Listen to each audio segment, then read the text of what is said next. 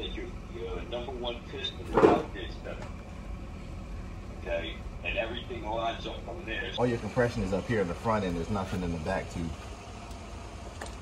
It ain't nothing in the back at all? It's at 3. Cylinder 1, we got 12 PSI. Cylinder 3, we got 10. 5 and 7, we got 0 and 3. Or had corrosion, so you had different colors. You could see it filling up over there or around here. What? Yours is Sounds like somebody got compression clear, issues. clean.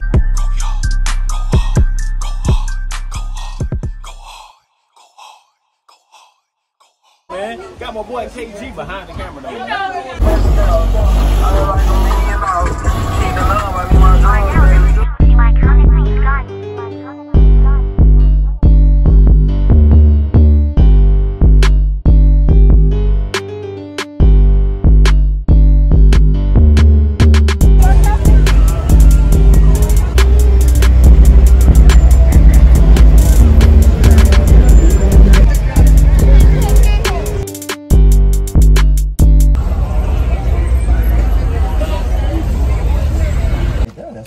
That's why you keep hearing this start and turn off.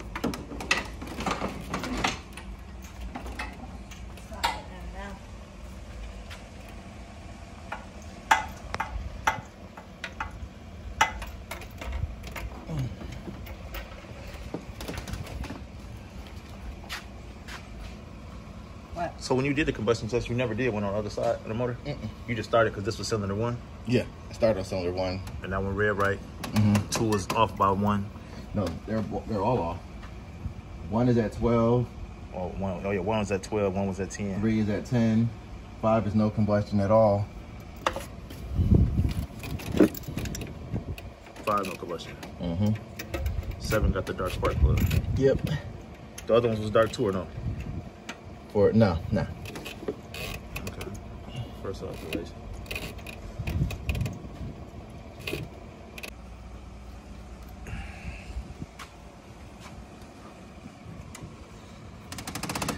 Maybe you'll let me get in there this way.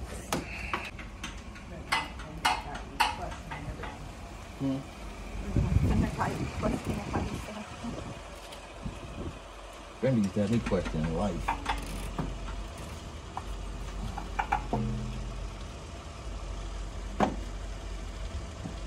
Probably can see better right here. Hey, in your own opinion, you think this side over here, like right though? The left side? I'm hoping so, but I'm still going to test them all the way around.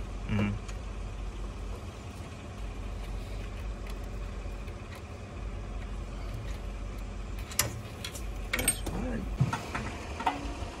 You said the motor in your truck the same as the one in my truck? Without all them covers and shit on there, it's like a whole nother motor.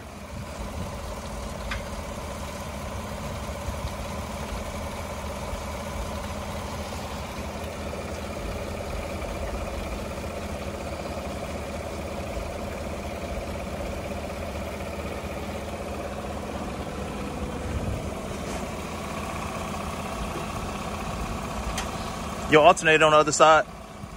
Yeah.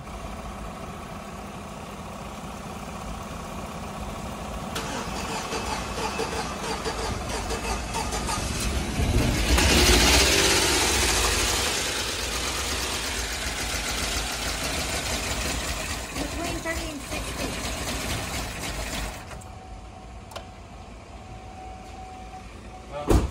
So what would that be? About 45? It's in between 30 and 60.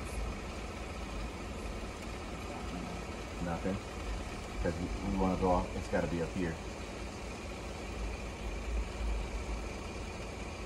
So all your compression is up here in the front and there's nothing in the back too. It ain't nothing in the back at all? It's at 3. Oh, okay. Oh, so the numbers you was reading that gauge right there? Yeah. See, Oh, okay. she was reading these numbers here.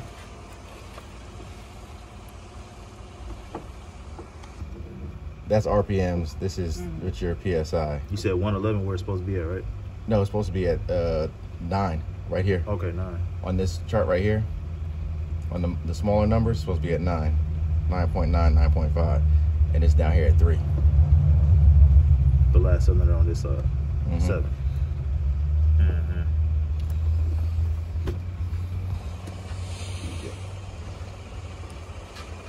Okay. So our problem more than like it's because all your compression is up here on the front too.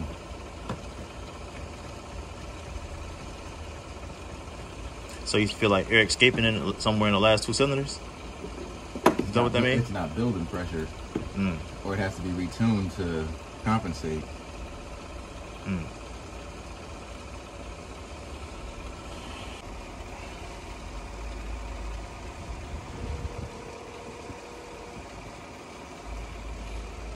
But you had to take the other spark plug out? 8? Yeah. Was it dirty? No, that's right there. Hey, Hey, what's up? Got a question for you. I got an answer for you. Cylinder 1, we got 12 psi. The other one was Cylinder good, 3, we got 10. 5 and 7, we got 0 and 3. Where it had corrosion, so you had different colors. You could see it filling up over there or around here. What? Yours is Sounds like somebody got compression clear, issues. clean. Yes, Nothing down. we did the compression test. Okay. This is where it sparks. So That's where it drops. before you even rip the heads off, right? Especially on the ones that have 0, right? Check your valve springs and make sure they're not broken. Right? Check your valves, make sure they're not broken.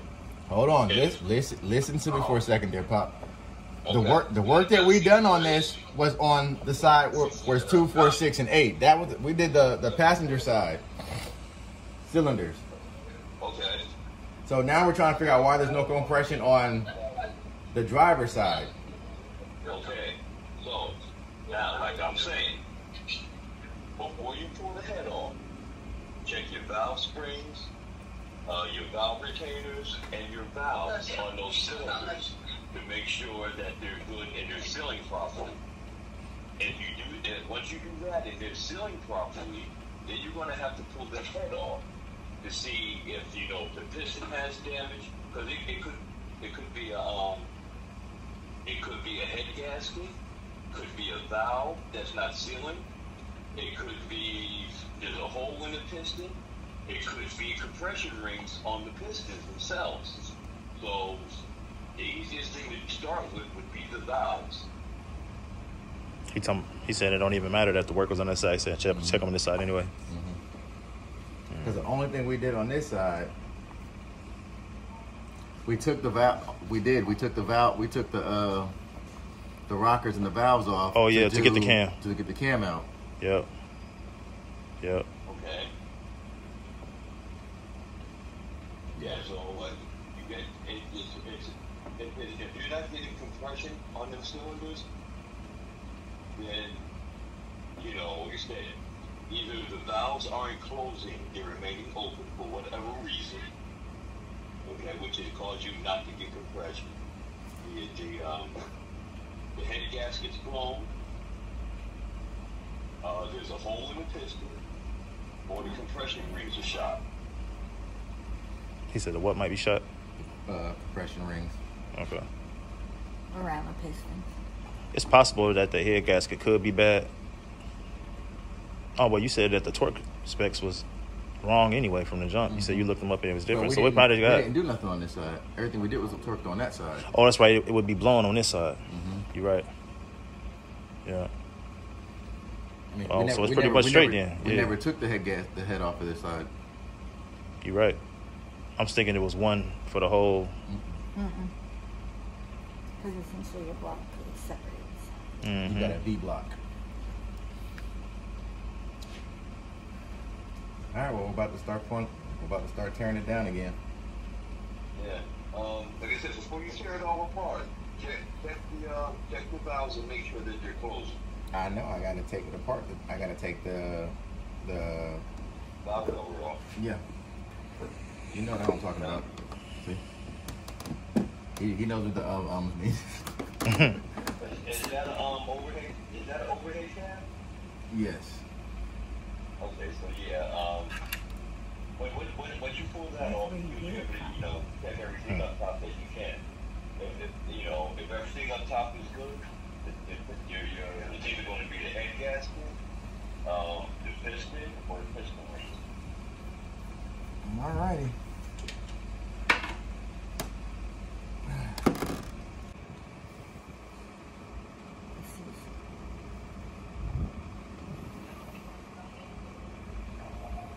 you know, another good way that you might want to check the valves is pull the head cover gasket off. Disconnect. You can't disconnect the battery, but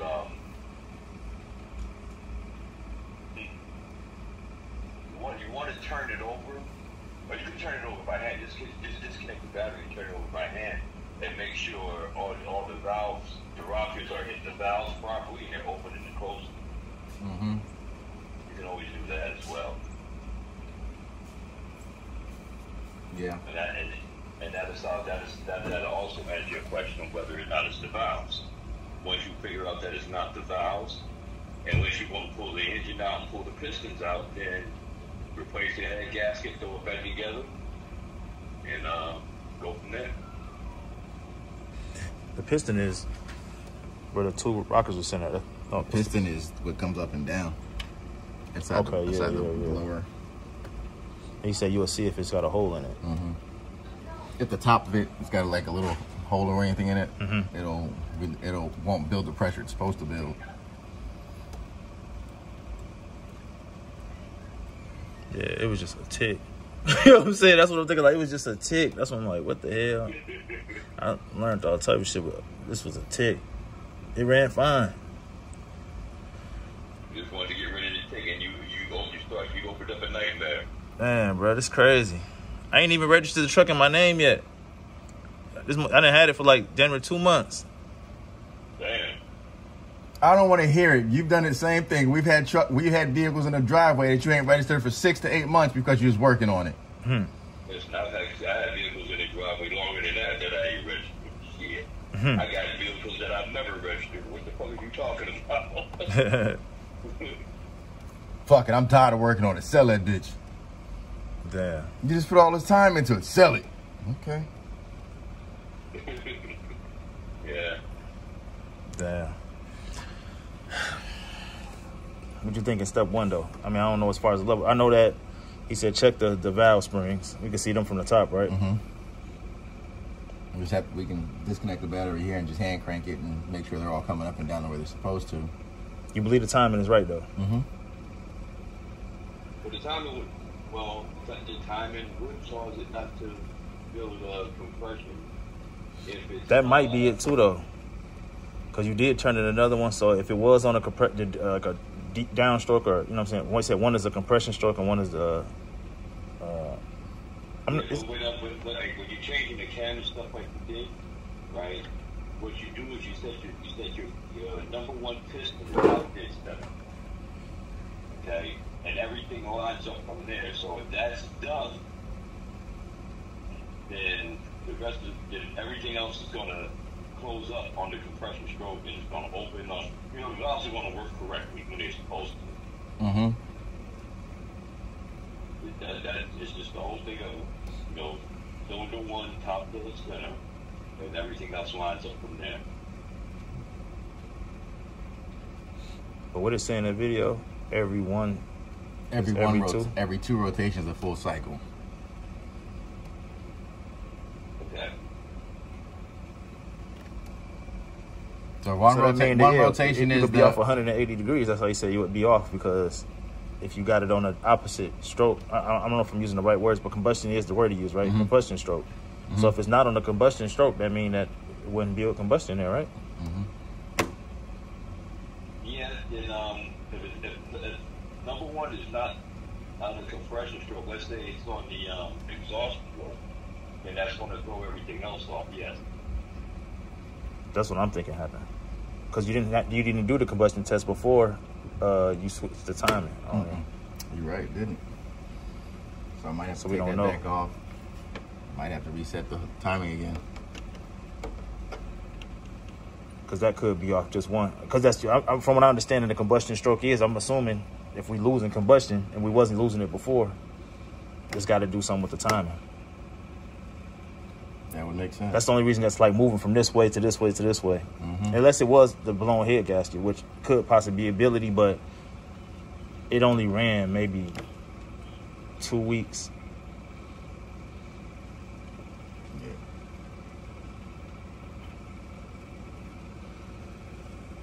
Mm-hmm. Yeah,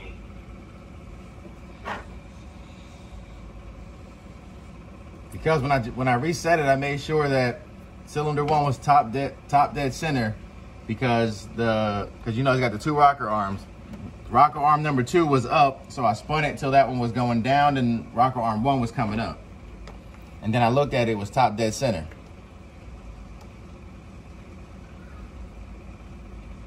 Okay. You might have to do it one more time, because the both valves should be closed on the computer. If one is starting to open, then that means it's going on either the intake cycle or the exhaust cycle. When it's at top stage, both of the valves must be closed.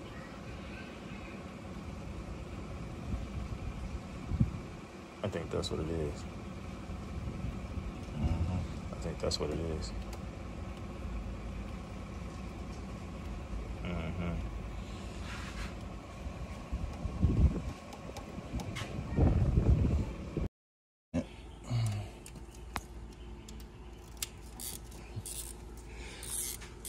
That's called the rocker arm, right?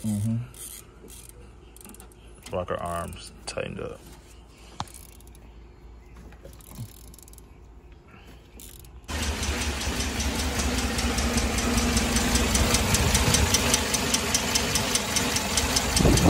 I need help on this one, y'all.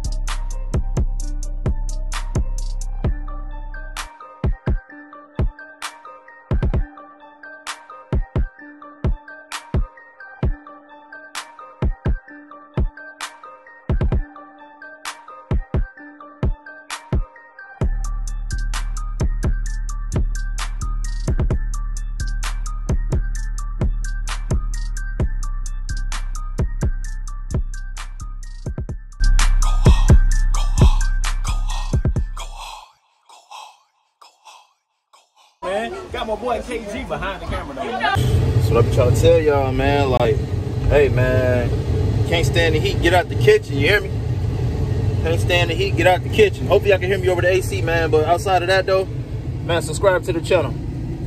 Invite me, man, my second YouTube channel, you feel me? I'm over here waiting on y'all to get there. Tap in. I actually got 2 YouTube channels, so there's 2 different QR codes on each side of the truck. Just check them out. All right, I got you. Yep, I do daily vlogs almost every day.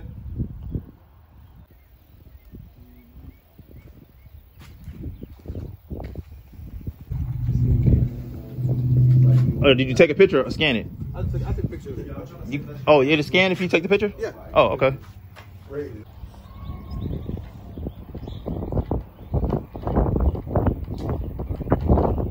It reached? Yeah, KG go hard? KG go hard, that's me, bro. Yeah, I just subscribed. I appreciate you, man. All right, no problem. Yep.